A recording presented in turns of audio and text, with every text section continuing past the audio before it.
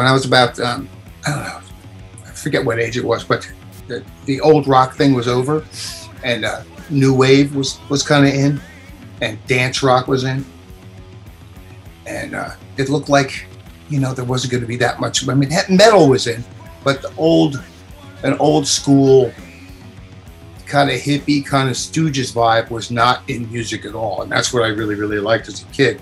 And all of a sudden, there was this band that came out of the punk rock scene in Australia called The Scientists, and they did this song called "Solid Gold Hell," which the way they did it sounded like the Stooges meet Sisters of Mercy, and it was kind of gothy.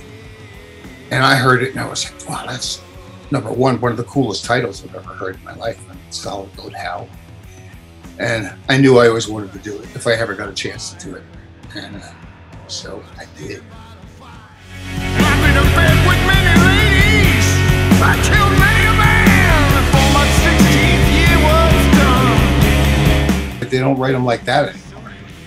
Those vocals, the way that guy sings. I tried to do that guy justice on this song.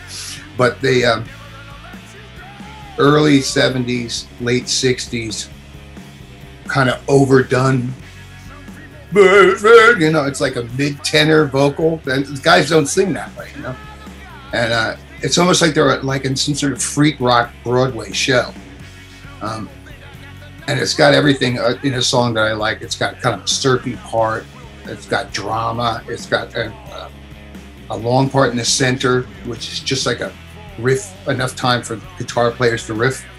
And I figured there was nothing else in there, so I figured I put some vocals on there and try to build it up. And I just wanted to make it as intense as possible and as trippy as possible without all kinds of echo.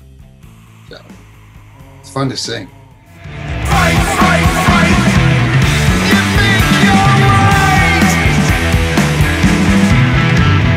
Mr. Destroyer. How can you not love a song called Mr. Destroyer?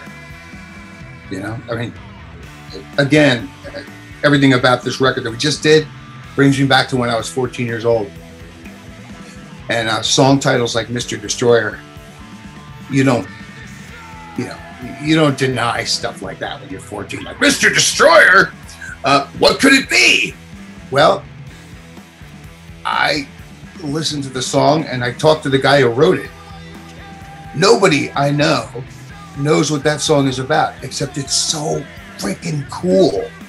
It's got one of the best riffs ever. It's like a lost Black Sabbath or Zeppelin song. I had to do it and just scream, "Mr. Destroyer is coming." What else do you want from rock music? So we went in there and did it. I insisted on doing it, and I was so glad I did, because it's like now, it's just one of my favorite songs to sing ever, of any song.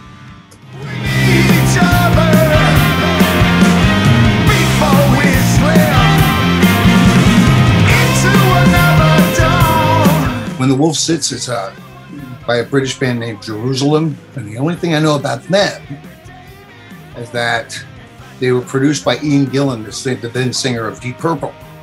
I guess he brought him in and gave him like a demo, did a demo track, and the demo track sounds like it's recorded on wax paper.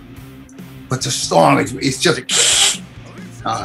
but the song is really, really cool, really, really cool. It's got a big old corny, old-fashioned chorus, and again, I don't know what the hell they're singing about.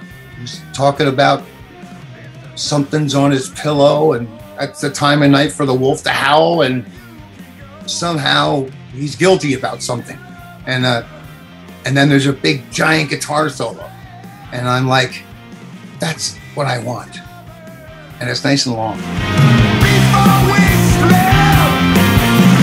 into another